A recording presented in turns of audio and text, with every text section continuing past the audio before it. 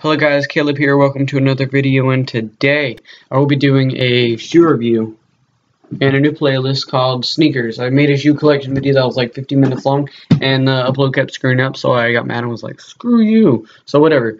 So today I'm here to review the Jordan Superfly 4. I have the jaquared white and black, gym red, black, blue, gym red, whatever. Alright.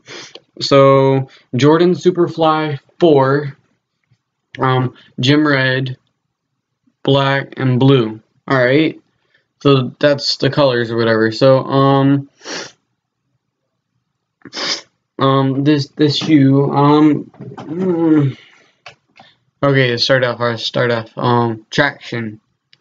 This shoe has great traction. I don't know, give it maybe a 8 out of 10.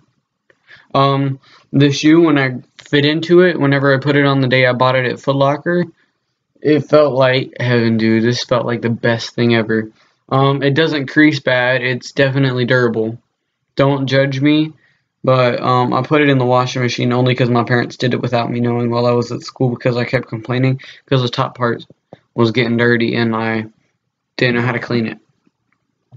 So,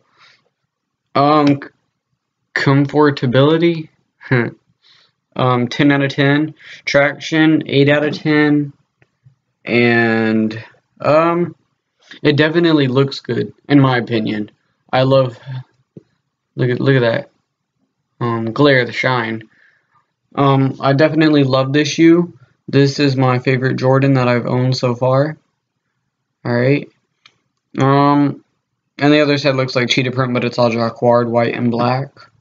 I'm definitely going to be picking this sneaker up in another color sometime.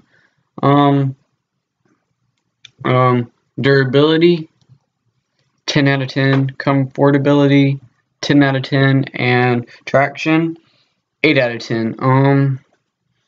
The laces, they're horrible. They come loose like every 10 minutes. Other than that, oh, they get dirty easily, but that's like every shoe. So, traction, 8 out of 10. Comfortability, 10 out of 10. Looks, 6 out of 10. No, you know what? Screw that. 10 out of 10.